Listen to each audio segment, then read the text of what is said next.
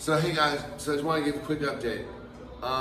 Thank you on YouTube. I found someone who discovered the way to, actually Jedi Joy found out how to reset, hold on one second. Oh, if I leave this on, I'm sure in the background, some device will, some computer software program will pick up the song and then they'll say, oh, it's a copyright violation. And then they'll suspend my account. You know, it's just so funny, these DMCA things. There's so many things that have been changing over the last 20, 30 years as far as everything. Things are gonna have to change again because what's happened is that music has become stifled.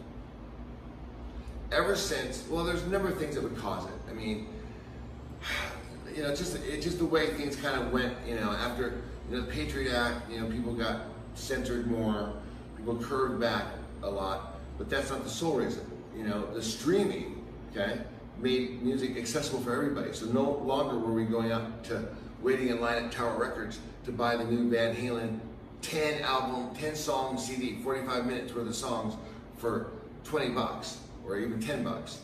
No, now it was just it was a $1.29 thing. And so things all kind of changed. Everything is changing. I don't know where it's going. Does anybody know where it's going? Really, seriously, I think we just do what we do.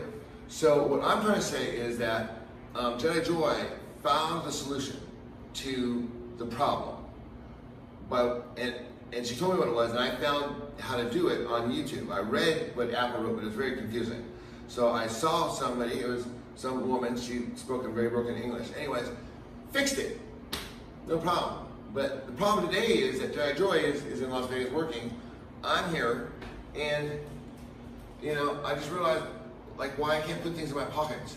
It's because I've been wearing my pants on all morning backwards.